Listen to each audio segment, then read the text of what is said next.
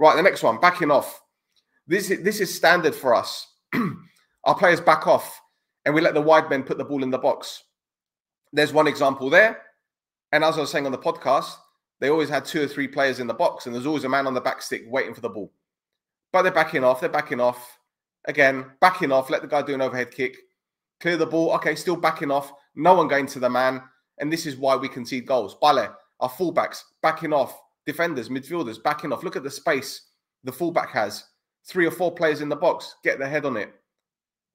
And this has been a problem under this coach all season.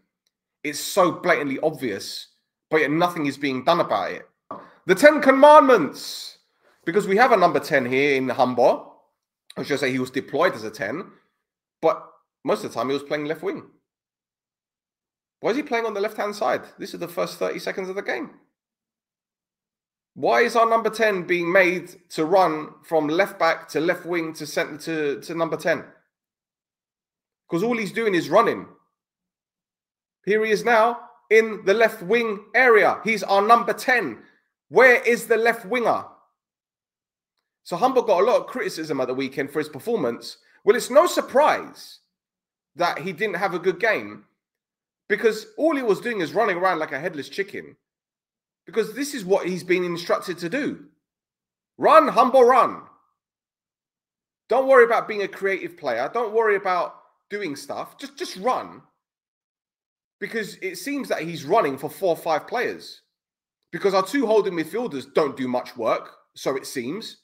Our left winger didn't do much work defensively, so it seems. So Humbo is doing the work for at least 3 players. Doing the running for at least 3 players. And hell, they want him to press the defenders as well. What's the centre forward doing? The centre forward is moving into the number 10 position. So it's no surprise that Humbo is giving the ball away cheaply or not scoring goals or not creating in the final third. Because by the time he gets into the right area, he's knackered.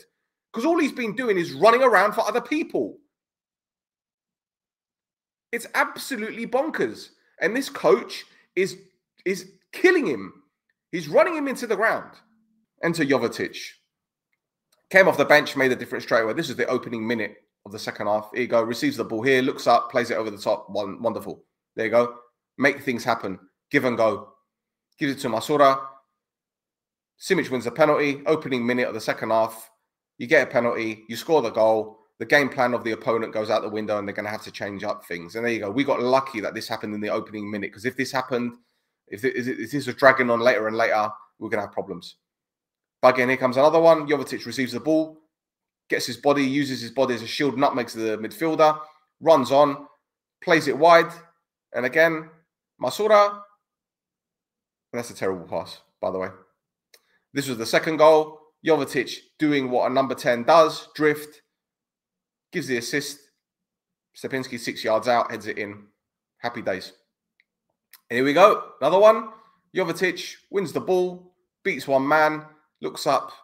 Plays it to Simic. He needs to score. In fact, he didn't even need to take a touch there. He could just hit it first time. But anyway. Sorry, guys. Facts don't care about feelings. Wow, I've done it in under half an hour. Done. There you go. Unsatisfactory. But let's go back to factory settings. Blame the fans for expecting too much. For expecting them to do the basics. Blame the fans. Because the fans are the ones to blame. But they don't realise that without the fans, no one shows up to the stadium. People don't get paid.